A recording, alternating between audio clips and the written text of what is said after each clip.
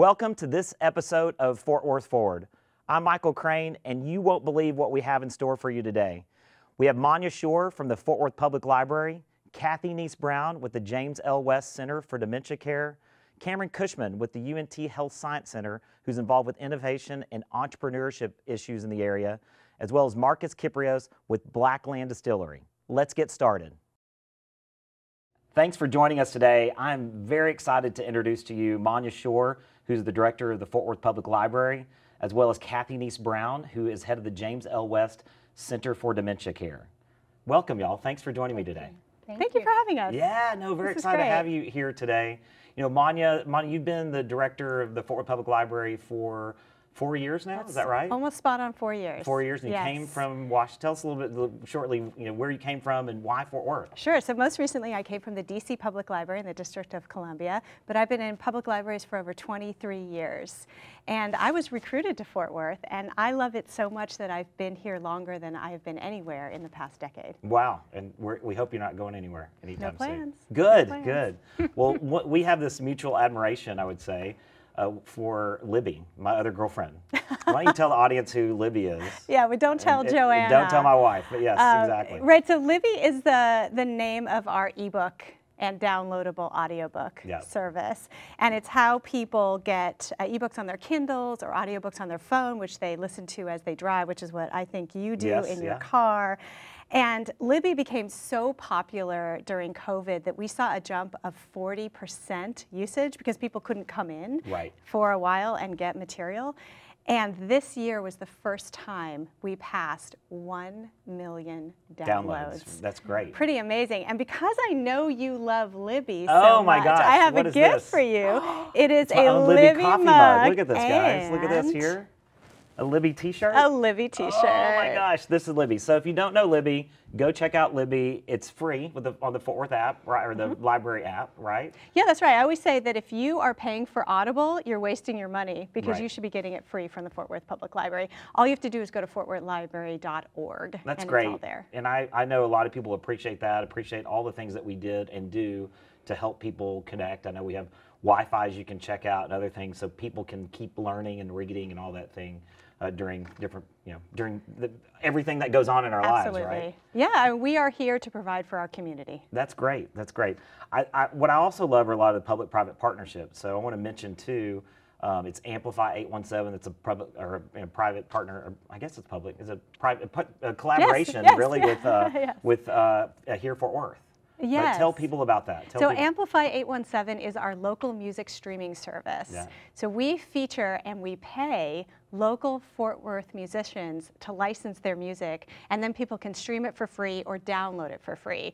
The money comes from the Fort Worth Public Library Foundation, so it's private money that pays the musicians, and it's in partnership with Here Fort Worth, which is a division of Visit Fort Worth. And so far we have almost 50 artists, and we have a curated contest twice a year. So we just add on musicians over time, and the goal is to bring music from Fort Worth to feature the diversity of Fort Worth music and bring it into people's homes. That's wonderful. And who are some of the artists that you have feature out there? Yeah, so the #1 artist that I always think of is Mr. Lou Charles. Yeah. He's amazing. And he just did his album was just solely on Amplify 817. That's right. We just did an exclusive deal with Lou. So he gave us the rights to his album for 1 month. Before he puts it on with the regular streaming services. We have a lot of different kinds of genres. It's important. We all love country music, but that's not all that Fort Worth music is bigger than that. So much bigger. So we're really proud of that partnership and all of our collaborations that we have with our partners. That's great. Well, that segues perfectly into Kathy Neese-Brown. We've known each other for a long period of time and love what you're doing right now with the West Center. Thank you. So tell us a little bit how the West Center helps people with dementia, and then let's talk about the collaboration piece of it. Of course. Well, James L. West was founded almost 30 years ago by a group of community volunteers from Fort Worth who identified a need to provide support for persons with Alzheimer's disease and dementia. And Mr. West was a Radio Shack Tandy executive who was impacted but had nowhere to go. They allowed him to come to the office and sit in a conference room And his wife said there's got to be more, and there needs to be more. So in the Fort Worth way, the collaborators came together and created James L. West as a residential care facility. Then about 10 years ago, caregivers were calling by the volumes asking, what do I do with my person? And the Sid Richardson Foundation started the education program at James L. West. So in 2022, we'll celebrate 10 years of support for caregivers in the community.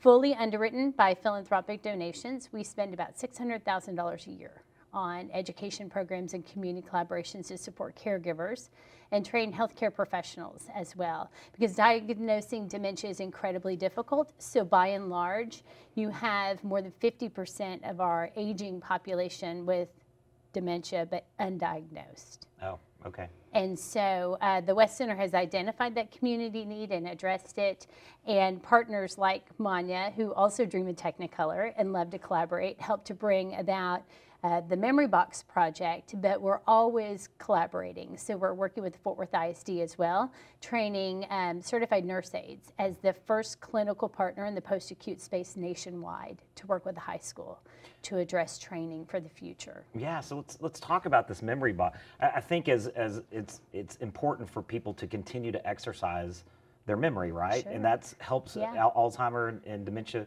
patients sort of maybe stretch out a little bit longer before, so if they're doing that. So how did this idea come about, and how does it help? Well, this idea, the Memory Box idea, started in Effingham, Illinois, in their library. And the Effingham Public Library has a Forget-Me-Not Resource Center. Okay. And the memory boxes are an important part of the Resource Center because it's the long-term memory that you're tapping here. So short-term memory is often, you know, here today, literally gone this afternoon, gone within an hour. But these memories of scents and smells and tactile things that they've used all their lives. And when you have one person with dementia, you really have two, because you also have their caregiver. Sure. And so the caregiver is walking the same road and suffering in a very different way than the person living with dementia. And so these memory boxes are focusing on content areas that every single one of us enter into our lives, whether it's construction or cooking or games, arts and crafts, those type of things. And they are conversation starters for that's caregivers. What they can expect as part of this. They're conversation starters with their family and everything. Yes. It gives you a tool, because oftentimes you don't know what to do and you don't know how to carry on a meaningful interaction with someone with dementia. And so this can work for someone in the very early stages or the more advanced stages, because you have the sensory side to this box as well.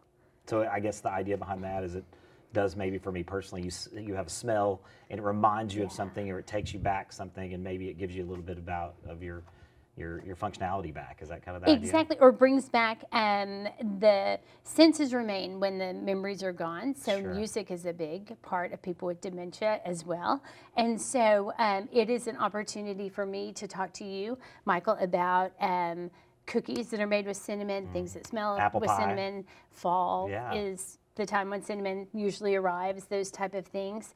You can take this spoon and spatula and talk about their uses, but they also make noise.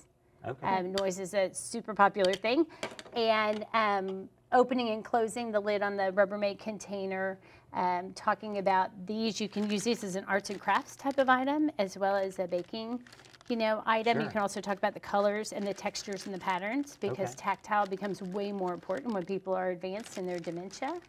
And so each one of these can be used in a very different way. Interesting. And you train the caregivers to talk about this and make... We'll host classes in library locations at 4 different locations to talk about the use of the memory box.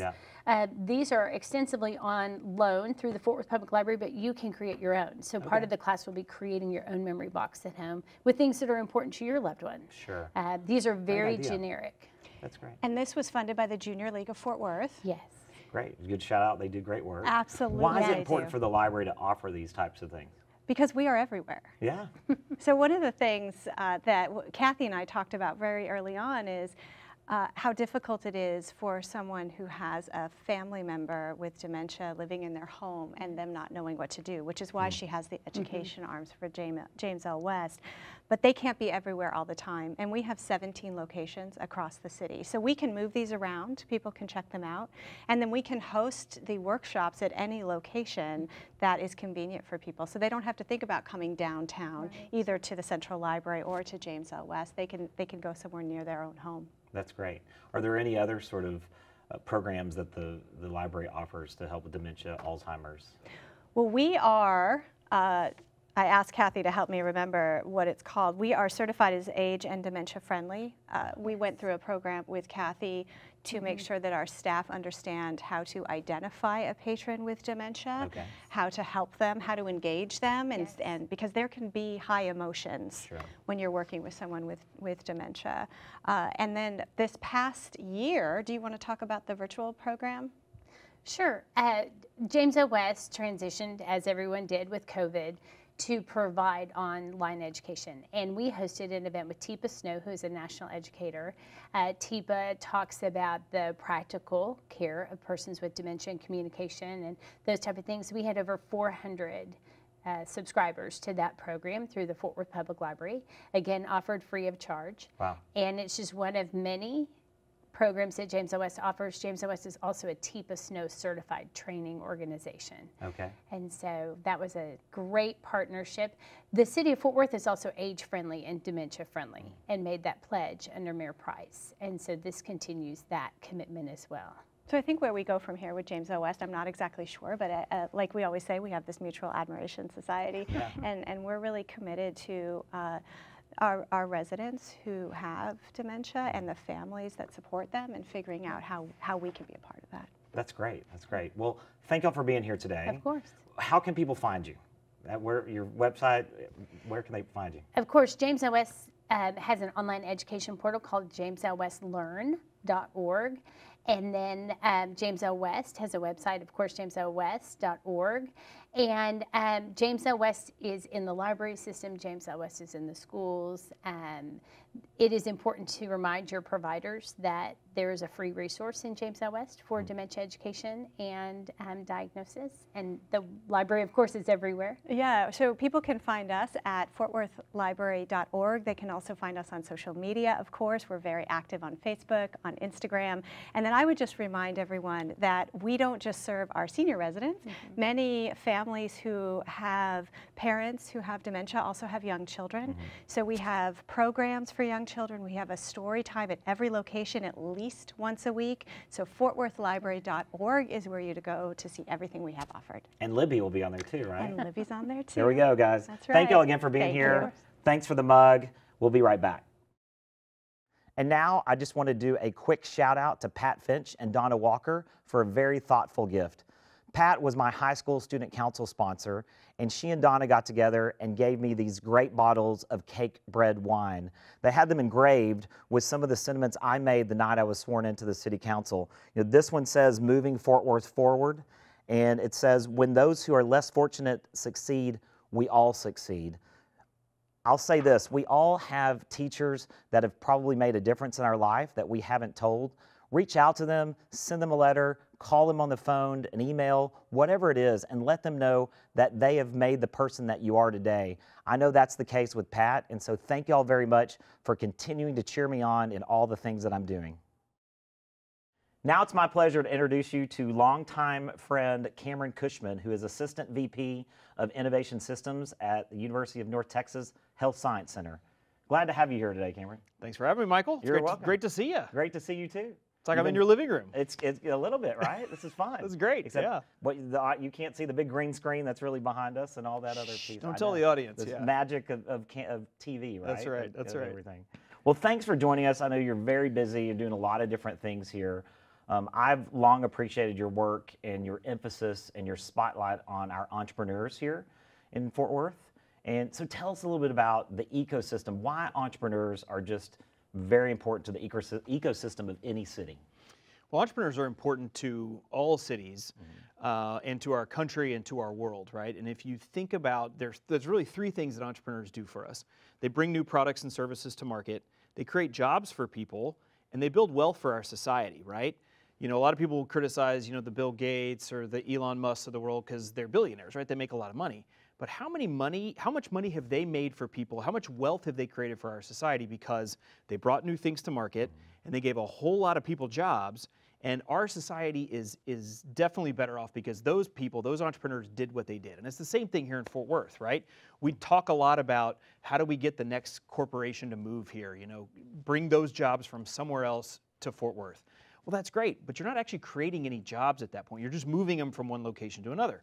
We also talk about retention, right? How do we make sure that company that's growing, that company that needs more space or they need more people, how do we help them stick around? That's a very important part of economic development. What I focus on is kind of that third leg of the stool, which is what I call the grow your own approach, right? Yep. The entrepreneurs, the small businesses, how do we help them get started and then kind of rig the system so that they can grow faster, create more jobs, bring new innovations to market faster, avoid failure, and continue to do those things that entrepreneurs do for our community. And so kind of that foster them through the process of growing exactly. and building. So. Starting a company is probably the hardest thing anybody will do in their entire lives. Yep. And yet they're so important to our economy. So we need to figure out how we can do everything we can in our power as a city, as a government, as an academic institution, and really just as a community to help those people succeed. That's great. So I know at the city level, we've done a lot of partnerships, collaborations, et cetera. And one of those collaborations you're very heavily involved in, it's called Sparkyard. It's a collaboration with the City of Fort Worth and TCU. So tell us a little bit about that and why it's important. Absolutely, yeah. So I spent some time, I'm a Fort Worth native, but I spent some time in Kansas City before this. And Sparkyard is built on a platform created by US SourceLink. Okay. We changed it to make it a little bit more Fort Worth. You know, if you think about every business starts with a spark. Yeah. The center of commerce in Fort Worth was the stockyard, so we Yeah. changed it to Sparkyard. Very creative. But it really does one important function. It creates a way for entrepreneurs to connect into our local ecosystem. There's a ton of resources out there, most of which are free for companies, existing small businesses, and people just that have an idea, but they don't know where to start. You know, they wake up in the middle of the night, I got this idea, I got to go raise venture capital. No, you got about 20 steps you got to do before that. And there's all kinds of resources from what we call our resource partners here in town that people can access, talk to, find a mentor, get maybe some startup capital instead of, you know, some of that later stage capital. And so Sparkyard is really a function that helps them find that right resource at the right time in their development. And then built on top of that, there is an event calendar, so you can find all kinds of events going on around different topics. We've also done some research on our entrepreneurial ecosystem. How are we doing as a community? Yeah. How do we rank against other Texas cities? Talk about that, the data. I know y'all have a lot of metrics around that. So talk about that. And you know, we were kind of shocked when we started that there weren't many metrics around this. Nobody was really tracking it. And you know, other cities do, everybody does a little bit differently. And I would say we really tracked it on three metrics. One was the number of companies that are started, right? So if you want to think about like where to start, what's the top of the funnel look like? It's how many companies are started in Fort Worth and Tarrant County every year. And we lag other big Texas cities in that. So you're not putting the companies in the pipeline that can then go on to the next step, which is raising early stage capital. And we really rank far behind in that category. So one way to think about it is we're the 13th largest city in the country by population. But through some data and analytics that we did using a platform called PitchBook that we have access to at the university, we found out that we really rank about 40th when it comes to early stage capital. So we're a really big city, but our local startups aren't raising money like they should. Okay. And that's a problem. So we need to kind of think about how to close that gap. Are there ideas behind closing the gap like that you would have? Yeah, and we can talk about some of those, but a lot of it's just private investment. You got to have the companies to fund. You got to have the entrepreneurs that are starting the companies, the universities that are seeding into that with research dollars and experiments and things like that. And then you got to have the people that can kind of take them to market. The funders, the venture capitalists, the angel investors, all those people that fund things along the way in the life cycle and the development of the company. And then the third thing was Inc. magazine tracks the fastest growing companies. So, you know, Fortune 500 tracks the biggest companies. The Inc. 500 tracks the fastest growing companies. And Fort Worth only has about 10% of those companies in the DFW area. So we're just not getting the companies started, and then the ones that are getting started aren't growing as fast as some of the other ones. Even Plano, Frisco, some of those cities outrank Fort Worth, and we're a way bigger city than they are. Interesting, interesting.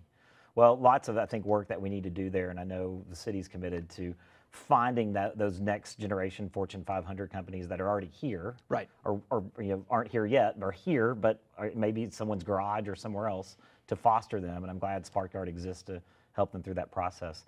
Shifting a little bit, podcasts are sort of a new medium. I think this is an older medium of being in front of cameras, but podcasts are this new medium where you can listen to things on the go, and you have one called Innovate Fort Worth. Tell us a little bit about that. Who's on it? What are you trying to feature? What's the mission? Tell us about it. Well, it's funny because we're actually about to launch or release our 50th episode. And Wow. so Yeah. it feels like we've been around forever. But yes, so many of these kind of podcasts and shows have popped up just in the real recent past. So we really started this podcast with a very specific thing in mind, which was to say that there are so many people in Fort Worth, and you talk to them all the time. Mm-hmm. They're doing cool things. They're starting new businesses. They're thinking about solving problems in totally unique ways, and nobody covers them. They're not going to end up in the Star Telegram until you're, a multi-million-dollar company. Nobody in the traditional media is going to cover you, and you don't have any social media followers because you just started last week or last year. And so we really wanted to shine a light on some of these innovators and entrepreneurs that are doing really cool things in Fort Worth that nobody knows about. So our hope is that these are people that are starting companies that this may be the first time they've ever really had this kind of an exposure. And it's not just about, we try to cover the whole ecosystem. It's not just about the entrepreneurs. It's also about the researchers that are doing some really cutting edge work on this. It's also about funders. What are they funding? And then it's also about some of the legacy folks that have been around for a while, that have been doing this work for a long time. Our fourth guest ever was John Adams, the founder of Mucinex. Oh, yeah. Nobody knows that Mucinex was started here in Fort Worth. Huge. It's like probably the biggest household biotech name get me through the ever. winters. Exactly. Yeah. And it was created right here in Fort Worth. So we're trying to tell that story that, hey, this is a cool place that you can innovate, right? Yeah. We invented hydraulic fracturing. We had Radio Shack for a while. Who are those next companies that are going to be the next Mucinex, the next Radio Shack, that'll start and grow right here in Fort Worth? Well, I'll say that part of the reason of this program was to tell cool Fort Worth stories, and so I'm glad of any avenue, medium, et cetera, that's doing that, because we do have a great place, and we probably don't toot our horn as much as we should, so the rest of the world knows about us and knows about that this is a great place to innovate and just live life. One thing I wanted to talk about too is you've written a white paper called Startup Fort Worth that was really maybe a call to action to us as city council members, the rest of the community. What drove you to write that paper, and give us some key factors in it? Yeah, it's a great point, and I do want to stress too, it wasn't just me. It was a team of several of us that work on this and think about this all the time. We're nerds, we admit it, but from your time in DC, a white paper is something that you write, to call attention to something and then recommend a course of action. And with a brand new mayor who was super young and talked a lot about innovation and entrepreneurship during the campaign, and a new city council. I think 5 out of the 9 seats turned over. Well, if you include the mayor, yeah. Yeah. So it was a big chance that we saw. 9, yeah. There you go. Yeah. So we saw a chance that hey, this is an opportunity to kind of rewrite the narrative and start the conversation. And plus, too, a lot of times what happens is, we need to study this issue. Don't study the issue. We have some ideas about what we can do to get this thing going. Sure. So we threw this thing out there. We built a little website. We put it up there, and we created an opportunity for people to comment and a polling function. We know we don't have all the good ideas, but let's get the conversation started and jump in and see if you have a better idea for us. So really, we broke it down into 3 sections. One is the government, right? What can the city do? What can the county do to help some of these entrepreneurs, have more success, to rig the system, right? To tilt the playing field in their favor so that they can get to market faster and create the jobs we need to create. The second was just the community, right? We don't have, I worked at the Kauffman Foundation in Kansas City. Wealthy entrepreneur, died in 1993 and left his fortune to building the entrepreneurial community in Kansas City and the rest of the country. We don't have that person here. Yeah. It's not to say that Fort Worth's not generous. We have plenty of philanthropists, but it just hasn't been oriented in that way. Not someone solely focused, or a foundation solely focused on that area. And then you have big companies, right? BNSF, Lockheed Martin, American Airlines. Great companies, right? A lot of jobs, a lot of great services they provide for our community, but none of them have really been oriented in this kind of like pro-innovation, pro-entrepreneurship kind of way. So how do we kind of steer them? What are some things that they could get involved with? And the third one was just education. if you don't know who the startups are that are in your community that are working, you don't know how to help them, right? Right. And who are the startups? Do they know how to go raise venture capital? Do they know the steps that they need to do to even start their business, much less grow it, hire people, take those next steps? So we have a few programs in there that people can take a look at to see, hey, does Fort Worth need this? Is this a gap that we need to try to fill?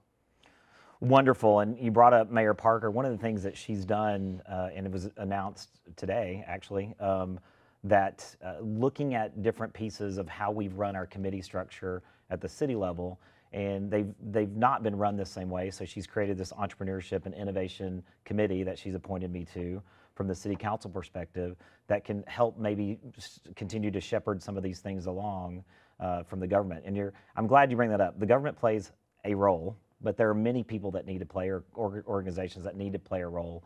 We just need them all around the table talking to move things forward, right? Yeah, and you know, if you talk to some of the people like Carrie Crow from Melt Ice Cream and these iconic brands that make Fort Worth special, those are small businesses, right? Those are entrepreneurs who took a risk. Right. And if we like the cool, funky Hotel Dreises and the Melt Ice Creams, we need to encourage more of those kind of people to start companies. Right.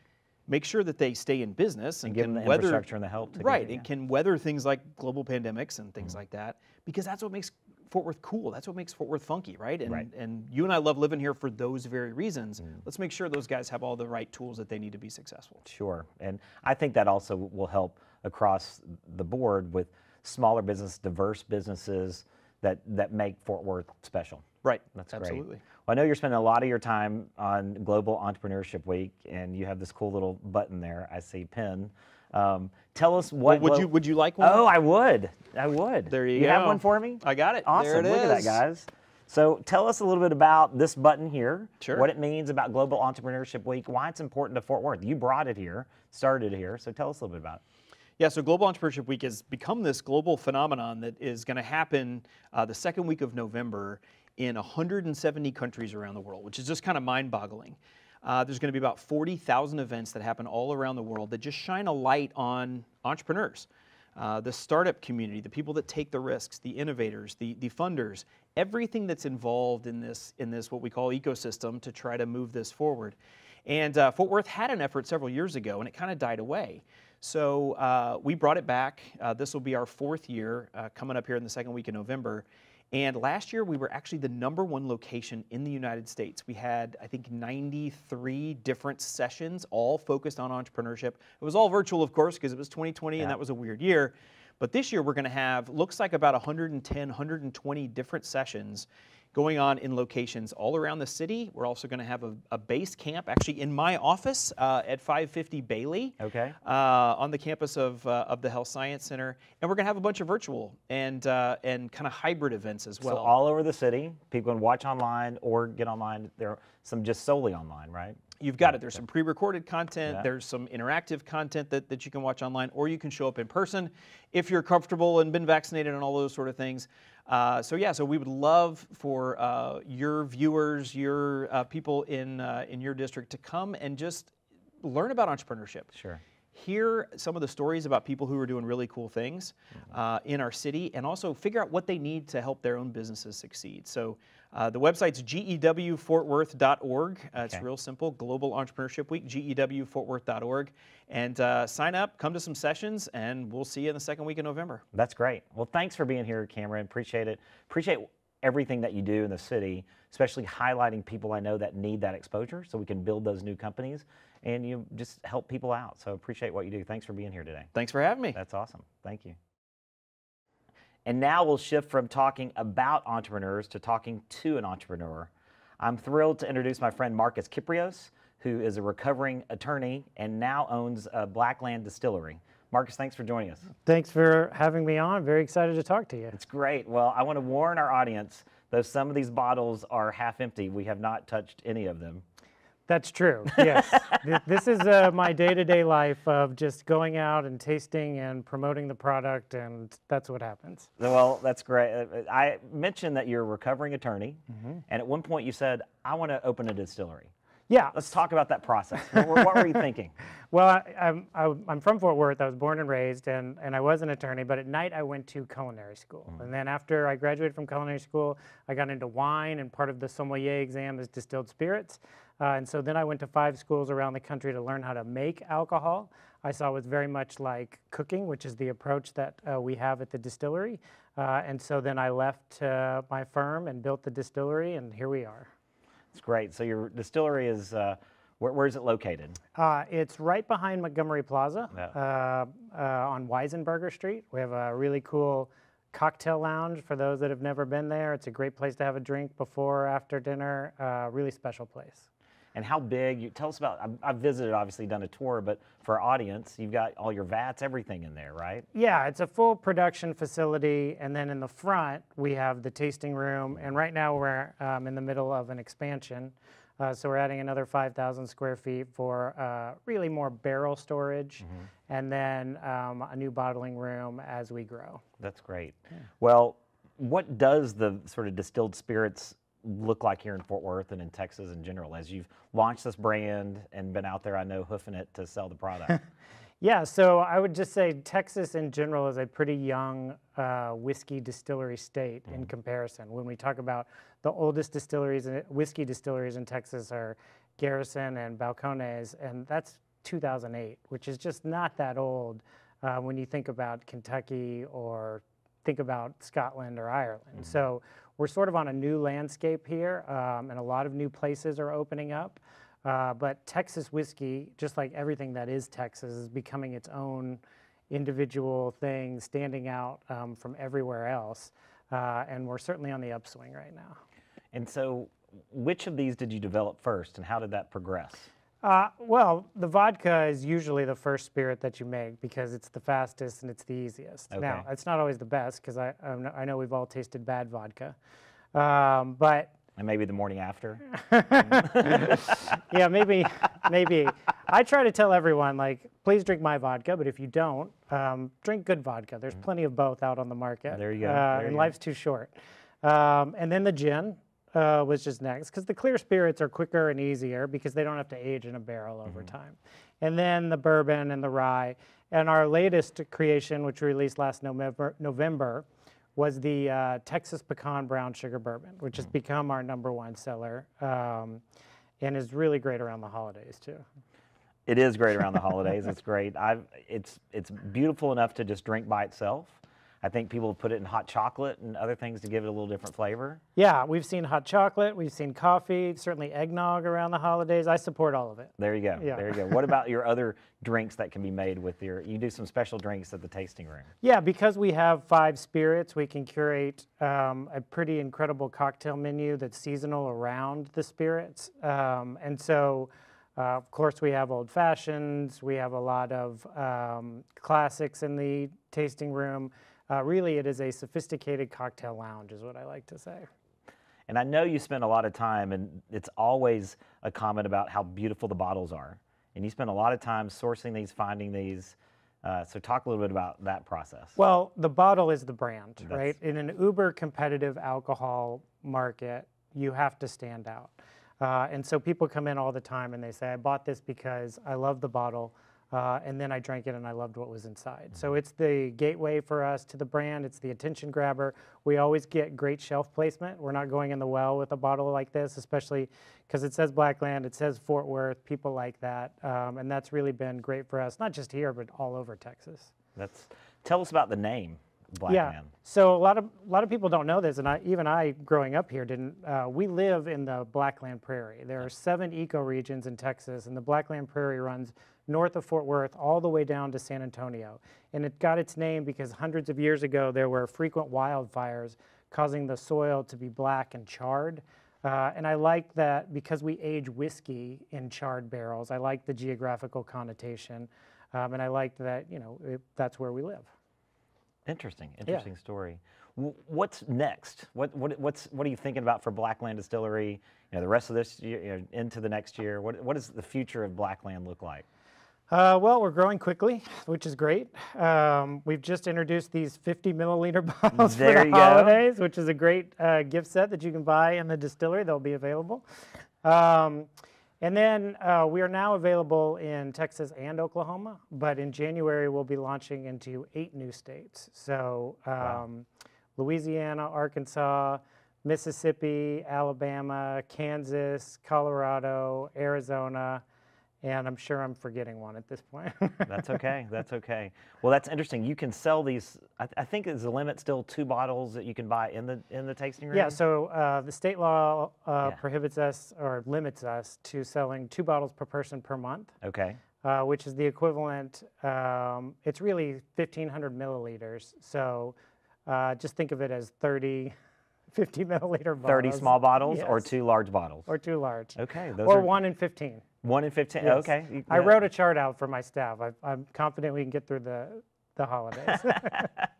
Well, thanks for that. I'd like to just talk about of owning a small business and advice to other small business owners that might be wanting to take a leap and want to be an entrepreneur, but maybe there's things that they need to overcome. But what would you give your self-advice 5 years ago or whatever when this was all started? First, I just encourage everyone to follow their dream and their passion and go for it. And then secondly, on that same note, make sure that you're fully funded. Yes. And it will always cost more no matter what business plan you implement. You can't possibly foresee all of the costs and expenses, and you certainly can't plan for natural disasters or worldwide pandemics. And so I would just, whatever you think you need, double it. That's true. That's true. Yeah. Well, we talked about the tasting room, but where else can people find your products? Yeah, so we're available in over 1,500 liquor stores in the state of Texas. So the big box stores, of course, but I like to support the independents, especially here in DFW. And then we have a lot of relationships and support from bars, restaurants, hotels all over Fort Worth. You can usually find one or two of our spirits on the shelf, and that just grows every week. Okay, great. Yeah. Online, where can people find you? Yeah, so you can go to our website, and then you can order through a third party called Reserve Bar. It's on our website, and it will ship anywhere into Texas. Awesome news. Well, congratulations on such great products. I've personally tasted all of them myself on a routine basis and share them with friends. So appreciate what you do and appreciate all that you do for our community too. Thanks Marcus for being here today. No problem. Thanks for having me. Thank you. Yeah. Thank you for watching this episode of Fort Worth Forward. If you have someone or something that's happening in the community you'd love to see highlighted on the show, send us an email at district3@fortworthtexas.gov. Again, thanks for joining us, and we look forward to seeing you soon.